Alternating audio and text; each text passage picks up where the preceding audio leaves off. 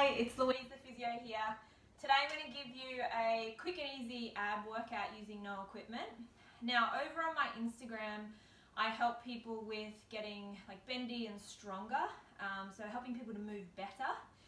In my everyday life I'm a physiotherapist, so I'm always helping people to move better. At the moment with this coronavirus situation, I just want to help people to move, okay? I need it as well, so follow along with me. You can do either as many reps as I do, or do more, or do what I do as a set, and then you can do multiple sets of that. Enjoy! So laying on your back first, this is my favourite abdominal exercise. Squeeze the legs together, hands underneath your head, and just come up and do a crunch. So it's a 10-second hold, trying to keep your lower back flat down onto the floor. So you want to fire up all this tissue through the front line. After 10 seconds, a well-deserved rest. Okay, and then we'll take the crunch again, but twist to the side. So we're holding that same position, pushing the lower back down onto the ground, squeezing the legs together and trying to get this shoulder blade off the floor, nice and shaky.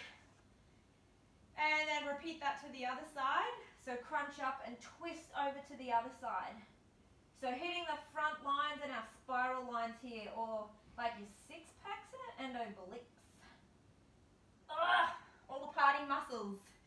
Okay, then I like to do what I call a reverse crunch. So bend your knees up in the air. I want you to try and peel your tailbone off the floor and then slowly lower it back down. Okay, so peel the tailbone off the floor, slowly lower back down. Try to keep your head on the ground and try to relax your neck, okay? No veins, try not to hold the breath, try not to pop an eyeball out. You're just trying to lift your tailbone off the floor with control. So about 6 to 10 of those. Oh, they burn. Okay, and then we'll do the crunch with some toe taps. So lift the head up, come into this crunch position, and then we're going to reach the toes down for the end of the mat. And the idea here is to keep your back really still and under control. So pelvis staying still, lower back and rib cage staying still. As you go through 10, maybe even 20 toe taps. Woo, I'm feeling the burn. I need a rest. And yes, there are stains on my shorts, but it's isolation life and I don't really care. Okay, so then we'll try a harder version of that last one. It's a crunch with leg extensions. So now I'm going to reach the leg out and back. So maintaining that same lower back and pelvic control like the last one, but with leg extensions. So it's a longer lever here. It's a little bit more challenging than the last one. If this is too challenging, just go back to the toe taps. Woo! So maybe 10, maybe 20 of those.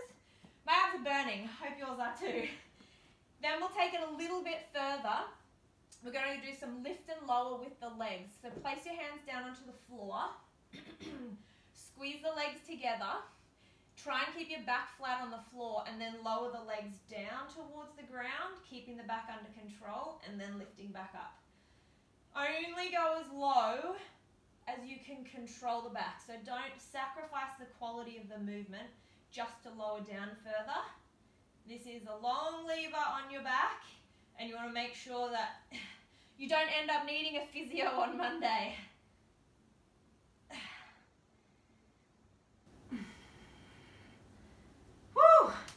Again, 6 to 10 could be plenty of those. Then I like to combine that with a crunch. So it's like a slow V-up. So the legs are out long and straight, arms are up over the head. You're going to press the lower back down, lift the chest and thighs at the same time to come up to the V shape, and then slowly control that back down to the floor. So up slowly to the V shape. I missed that one.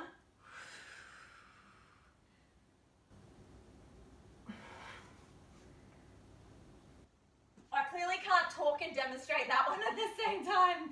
So do maybe 4, maybe 10 of those. That's set 1. As many sets as you like. That's plenty for me.